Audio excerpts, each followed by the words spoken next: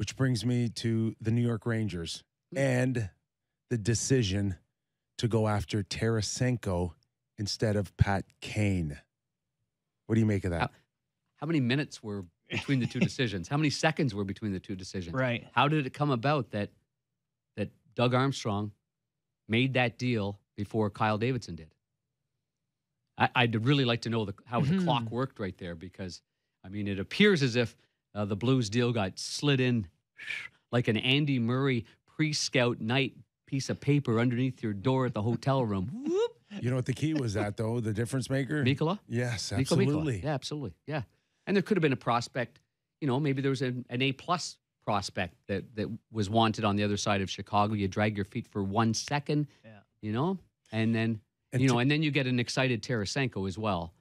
I mean, with Panarin, truly being a good friend. Yes. And with Shesterkin and, I mean, that doesn't make it all perfect, but it is probably nice for he and his wife and his kids and his family to know that Panarin was there. And the neat thing is too, I mean, Kane and Tarasenko, they can't just go to any team. Like, they're left-hand shots that play the right side. Right. You don't stick them on the left side because all your rights are filled up. Like, you don't. The Toronto Maple Leafs, as an example, if they needed a left winger, you can't. You don't think Kane's a fit? Vladdy doesn't play left wing, and Patrick doesn't play left wing. It's interesting you say that, because just before that, I was going to say, am I fair to describe Tarasenko as a complicated teammate or player? Like, I've never been in the room. I've never been in the room with him. So all I know is he turned it. You know what? He, at the most important time, I think that with the team they had in 19 and the change in coaches from Mike Yeo to Chief, and Chief had their ear, and he played hard. Yeah. And otherwise, they don't win. So what's happened after that? I mean, let's face it, you go back in history, it's not easy to go through the timeline and say, he has to be traded. And then his agent made, at that time, he came out very bold and put down a lot of people, that are the training staff, the doctors. I mean, that's a hearty blow. And then somehow everybody puts it behind them, and they still worked hard that next year, and they still, they've still been a competitive team. This is the first year that they've fallen off. They had 109 points last year. Yeah. So complicated, maybe demanding, maybe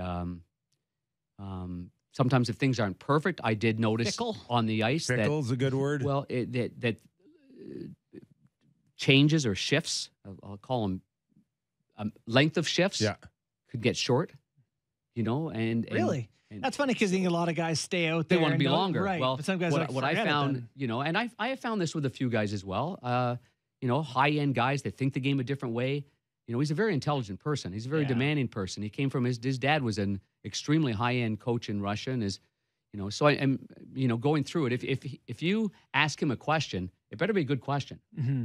And he doesn't go with the fluff. He thinks of what you're asking. So I've got to know him very, very well. And I know when I ask him a dumb question. Yeah. Because I can see it, or the answer that I get, I know that the question wasn't good enough for the answer. So in saying all that, he's a demanding guy, and there's been some fickle moments, I'm sure, that have led to all of this. And I know it's a very small sample size, but you mentioned the relationship with Panarin. They're off to a good start. He will be probably on his best behavior, because that he playing for wants a new deal, a new contract. Well, and you mentioned didn't get that offer that maybe he was not expecting, but hoping for. Yes, in St. Louis, and so now I mean he's on Broadway. Yeah. Anybody surprised that he scored in the first game? Not me. Well, I would have bet I would have bet my Mira golf clubs on that. all 15 sets of them.